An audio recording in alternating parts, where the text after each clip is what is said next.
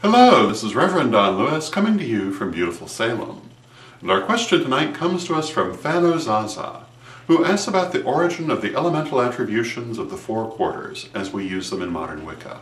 That is to say, why do we think of air as being in the east, fire in the south, water in the west, earth in the north?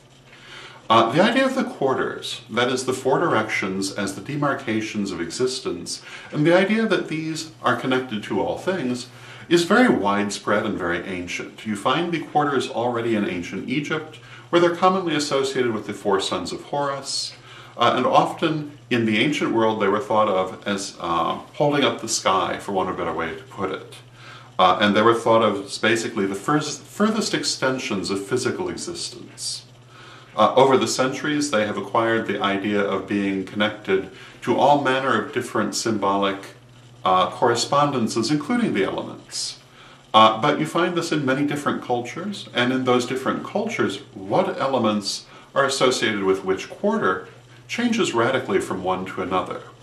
And why is this? Well, I was always told that the elemental associations of the quarters were basically taken from the geographical features of the area you happen to be in.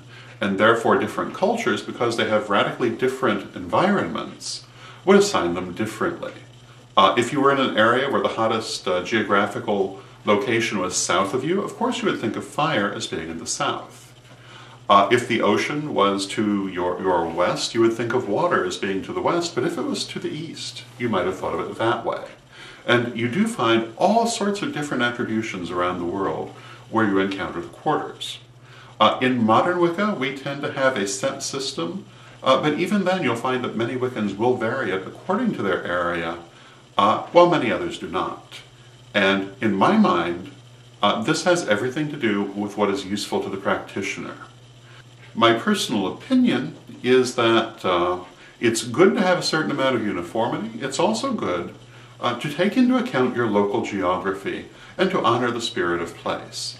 In Chicago, for many years, we had ritual on the shores of Lake Michigan, mostly at Foster Avenue Beach. And one of the venerable high priestesses of Chicago in those days, the Lady Victoria Carlson, the high priestess of the Temple of Sancta Sophia, and very prominent in the Circle of 42, always insisted that the element of water was wherever Lake Michigan happened to be relevant to the ritual. So that rather than calling water in the west, she favored calling it in whatever direction the lake was, which was very commonly either east or north rather than west. And this to me makes a certain amount of sense.